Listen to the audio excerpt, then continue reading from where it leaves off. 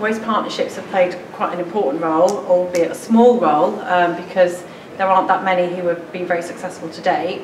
But partnership working, coming together, becoming more efficient, sharing the expertise, sharing the resources is vital as budgets continue to be cut. And so we can progress forward and be much more effective rather than working alone.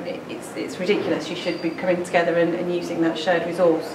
I think Jane's absolutely right with this, whether it's and we can extend this to the whole supply chain, whether it's the MRF regulations and the need for councils to work really closely with their waste management contractors. That's one form of partnership. If it comes to trade bodies coming together, you can think of things like the Fresher for Longer campaign, where there were a number of bodies that came together there to try and deal with a single issue, i.e. how packaging could help food waste reduction. You have materials specific issues. There'll be a Plastics Please campaign starting this September with a whole number of bodies across the supply chain being involved. And then you've got Metal Matters as well, an established campaign where you need that connection between industry and councils to be able to get the results. And on councils, which is why I've done this a little bit last, Kent is out there. We've got not all of the answers to all of the questions. But one thing is clear, we've gone into this partnership because we want to, as a set of councils. We want to continue that partnership, but it's got to be based on the money. Financially, there are issues. Having those financial constraints bring their own problems in having the investment necessary to set a partnership up. There's apathy still out there, and there is still a feeling that actually individual local authorities know best and they can carry on working business as usual when that's really not the case anymore. Local authorities are having to be much more sort of forward-looking in terms of their long-term survival in a more of a circular economy sort of setup. It won't just be about bog standard collection from taking material from A to B.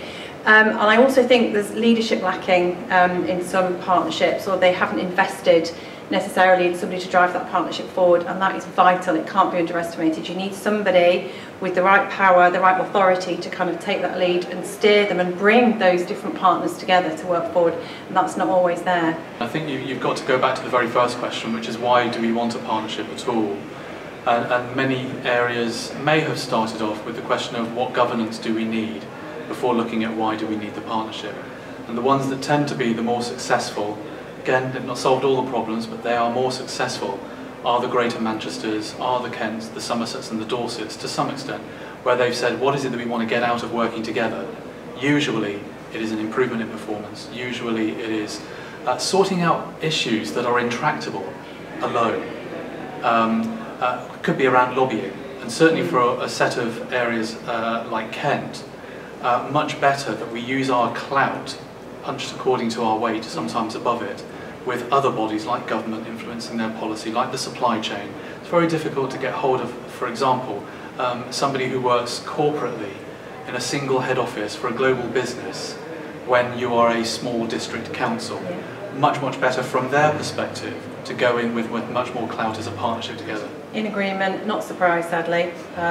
It's the way it is at the moment. I'm working on a project for CIWM on where waste management fits in the whole circular economy, and it's just not on the agenda. It's not, we're so behind. We've heard what's come through from Europe, and we're not even having the right discussions, let alone following through with any actions yet. So, we're kind of 10 years behind at the moment, which is very depressing. As chairman of that session, in putting the question to the audience, I gave a follow-up, which is to say, do we think that there is some good beginnings here, some green shoots of progress by the political parties?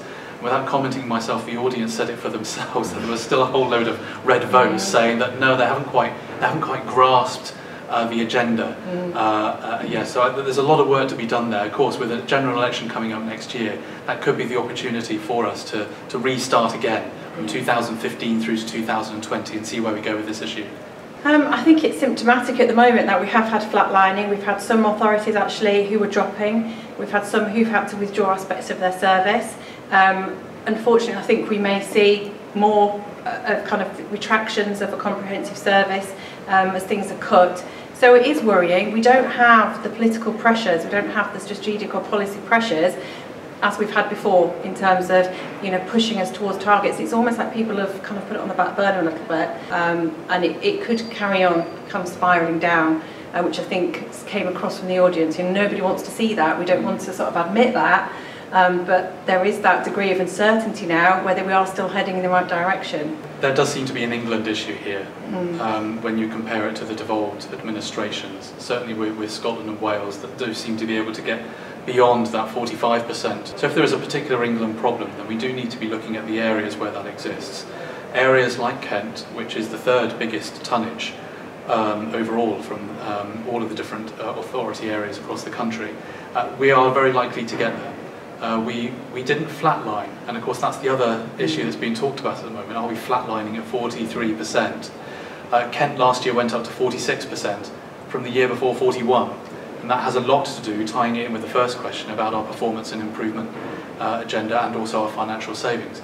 But whether everybody's really looking at it in that way, I would question. We're kind of optimistic in the world of waste that we're moving forward, and conferences like this have come together because we are very committed to keeping the debates going, to keep moving towards more of a circular economy. So, I think as a body, we're very optimistic. I think sometimes we don't necessarily have the tools and we don't have necessarily the political support, particularly in England, to get there, but we'll keep at it. I'm optimistic overall because I think that as a country we will get towards where the EU sees its ambitions.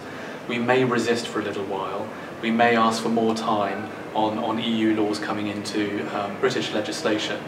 But if coming to a conference today and seeing industry colleagues coming together and giving their views very positively, I felt, all the way through the day, even if the votes themselves seem negative, I actually think that's a positive thing because we have people in the conference today who care about these things and want to be part of an industry that's vibrant and that moves forward.